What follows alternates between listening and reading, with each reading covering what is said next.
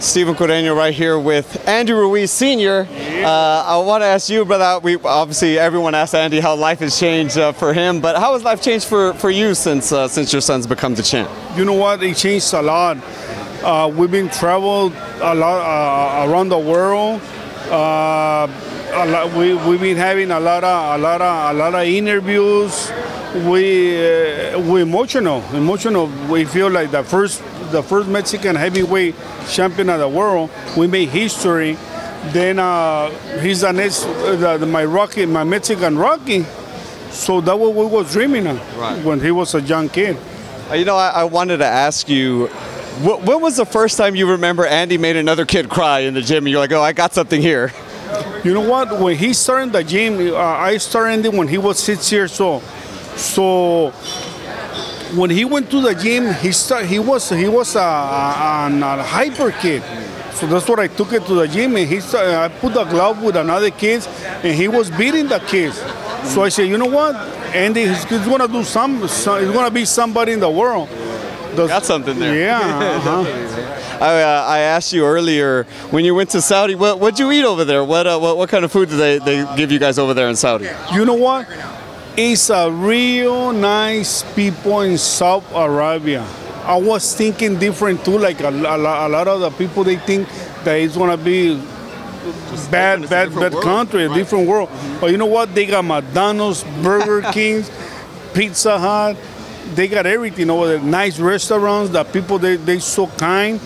The prince, he's a real nice person, gentleman. So I invite everyone to go over there. It's a nice country. You're gonna like it when you go over there. I'm looking forward to it, man. How hot was it over there? How hot? Yeah. You know what? It was real hot because we used to the hot because we live in the Imperial Valley, and right there is real hot in Mexicali too. But in December, it's gonna be a nice weather. Well, it said they're winter over there, right? It's winter in December, so it's gonna be a nice weather over there. But I invite everyone to go over there to Saudi Arabia. It's a real nice country, and you're gonna like when you go over there. You know, one of the things, man, I think that a lot of people find endearing about Andy is his humility. You know what I mean? He's still very humble after winning. He's the same guy from before till now. I feel like he's still the same dude. You know what? He's the same guy. Everybody thought that he was gonna be different because now he's a hero. He won the first Mexican champion of the world. But he's the same guy. Me too. I'm the same guy because you know what? In boxing, you never know. In boxing, you can fight the next fight. You can get knocked out. You can lose the fight, and then the people, what they're gonna say? You know what? This kid, he was thinking that he was so bad and all this shit. But I always tell my son, be humble and stay your feet in the dirt, in the ground. You taught him well, man, because he definitely has that for sure. He's one of the humble guys, and I feel Anthony Joshua took his loss very humbly as well. I feel. So kind of looking at the rematch, being on tour with Anthony Joshua and all them, did you get any sense from him? Is he different at all from the first time around?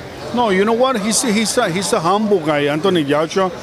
I don't got nothing to say bad about Anthony Joshua. He's a gentleman, and you know what? He's a humble guy, and he knew that he lost the fight, and that night Andy he was the best fighter. But he talked real good about me, Andy. So he's hungry. He wants to get his belt back in our side. We don't want to give the belt back. Right, no. So, and that night, the best one is the one who's gonna win.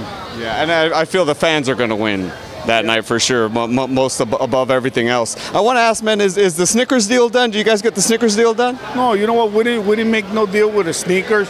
The only thing that Snicker came because when Andy was like 6, 7 years old, he used to be playing around before the fight, and I used to have a sneaker, and I was giving the sneaker to get hyper. Right. So one day he take sugar, he got hyper.